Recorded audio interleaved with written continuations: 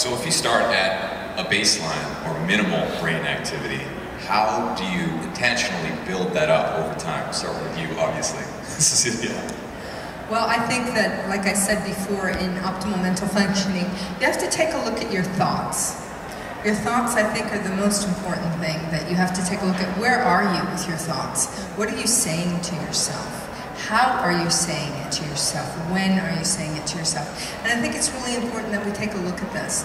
And then also, thoughts engender emotions. And we have to look at that as well. So I think that's extremely important. I would say your thoughts. I would agree and expand upon it to, when it comes to your thoughts, it's really no different than working out.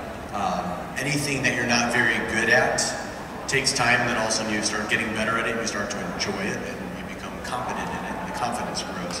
So look at this type of training the same way as you would look at exercising. If I have a client coming to me and they stink at push-ups and they hate push-ups, once they get going, they get into that state, they become competent. And just like I guarantee when you started the backflips, you thought they were the worst thing in the world, and all of a sudden you became good up there doing these double ducks. I thought I was going to break my neck, is what I thought. See? Fear. Fear will keep you out of flow, right? So it's really thought-based, and if you really start focusing, it's a real simple thing.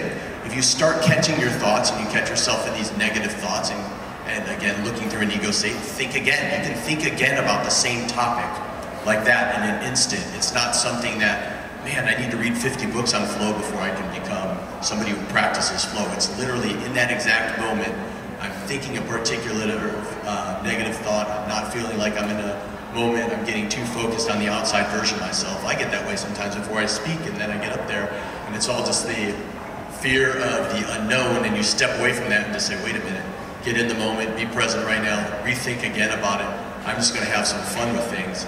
And the thing that has been my personal biggest pusher to, I feel like I've been in flow a lot more over these last few years, honestly, has been comedy.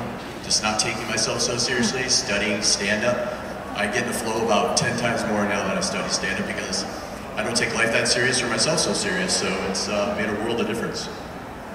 Yeah, the reduction of the ego, again, is a huge aspect of that. And I told a story when I was giving my talk on Friday, but I'm sure a lot of you weren't there, so I'll tell it again because I think I learned the Olympic skier, gold medalist, one of the best US skiers in history.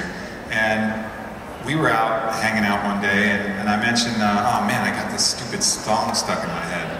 And he looks at me and he just goes, well, get it out. And I go, dude, I just told you it was stuck. Like, that's the point, it's stuck. You know, I can't get it out. And he's like, yeah, you can. Like, who's in control of your mind? Just get it out. And I was like, oh man, this dude's really serious. So I like, okay. And just got that song out of my head. And it was a choice. And it's a choice that we think that we don't have. It's like, oh yeah, my mind's just doing its thing. There it goes. Well, you're in control of your mind. You know, you have the power to silence that. And so I guess that would be a challenge to all you guys, because we all get that. We all get songs stuck in our head. Practice at that moment, harnessing your power of choice and just getting that song out of your head. Because he went on to explain, I mean, his profession is sliding down a frozen mountain at 85 miles an hour with blades on his legs. Like, he has to be in flow. You know, so if he's up at the starting gate and he has some stupid song stuck in his head or he's thinking about something, he's gonna die. You know, so for him, mastering his mind was the key element. And anybody who knows Bodie Miller's story, his story is not about, you know, preparation and all of these things. I mean, I've been out with him till 3 in the morning the night before a race and watched him win it. But he masters his mind. Whereas other people would be like, man, I had drinks last night, I really don't know if I'm gonna perform.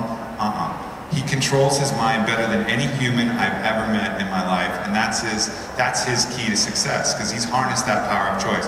There is no emotion that he's not in control of. There's no thought that he's not in control of. He has actually taken the controls of his brain and can use it however he wants.